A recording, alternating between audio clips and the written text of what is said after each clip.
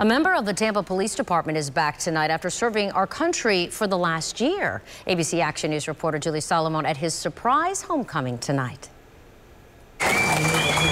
Travis Moss steps off a plane and into the arms of his wife of nearly 15 years. The reunion happening at Tampa International Airport on Friday. Moss's wife finding out her husband would be coming home 2 days ago.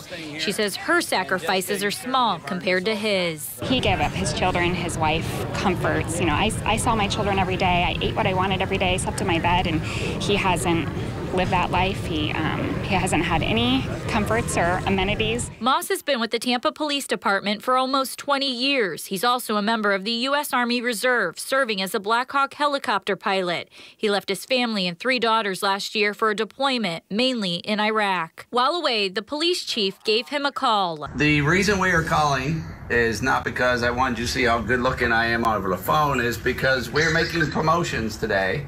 And you have been promoted to the rank of lieutenant. Chief Brian Dugan promoting Moss from sergeant to lieutenant. It's the first time in the department's history that a promotion was made during a military deployment. Do it here, you keep the streets of Tampa safe. You have earned this promotion. And Jessica, you've earned it just as well. The chief giving Moss his lieutenant's badge Friday night. A little overwhelming. You know, again, it's very humbling. I feel very, very honored by this, but at the same time, you know, it's a little overwhelming. Moss says ever since he was a child, he wanted to serve his country and community. I didn't think I'd ever have the opportunity to do both. Reporting in Tampa, Julie Solomon, ABC Action News.